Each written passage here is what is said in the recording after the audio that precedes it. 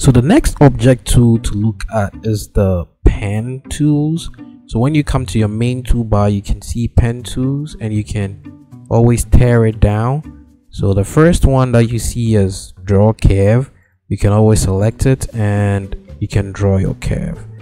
Now, just like we did for the other object, you can right click and choose whichever way you need it to look like, and it will help you.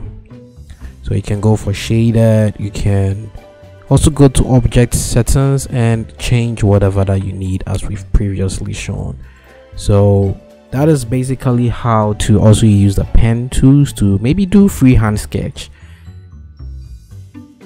Let's come back again, and there is also the edit curve, which you can use to edit. So you can use it to edit your curve as you go, and it's helpful if you need it for any tool. So that is all for pen. The next one is also how to select. Usually I use the marquee tool, and it gives you like a rectangular selection, and you can move this around. You can use this to maybe resize. So yeah, so maybe if you want to resize, it gives you in percentage wise, and also in terms of rotating, it will give you an angle wise. So you see 20s, 30s, 40s, 50s, then you can rotate it around as well. So that is basically what you can do. You can also use the lasso for selection, which is freehand as well. So that is this tool over here. Other important thing that I would like to share is the object menu.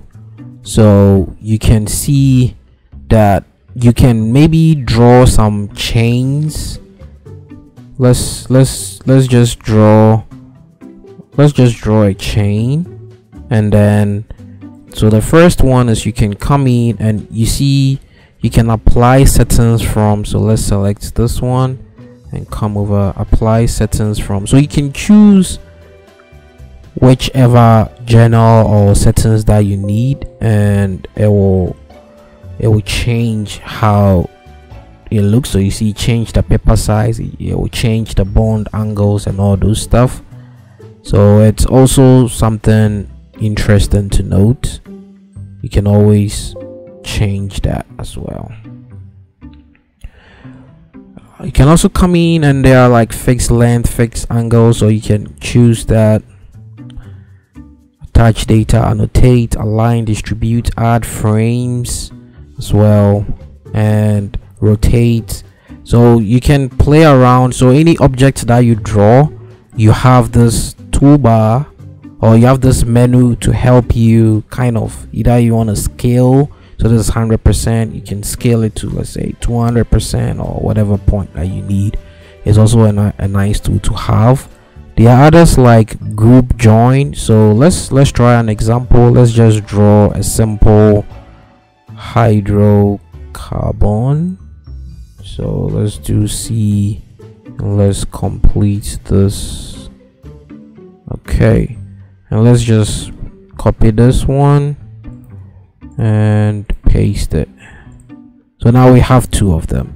Now if for some reason you drew two different things but you want to join them, you just come over and select them so you select around the bond to select, and you come to your object menu. Now you see join is selected, and it just joins everything for you.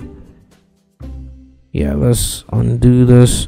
And same, you can also select everything if you want to. Now these are two different objects, but if you want to group them together, you can just go ahead and group, and now it becomes one object that you can move around in your workplace. So this tool is also very important to help you play around with your work.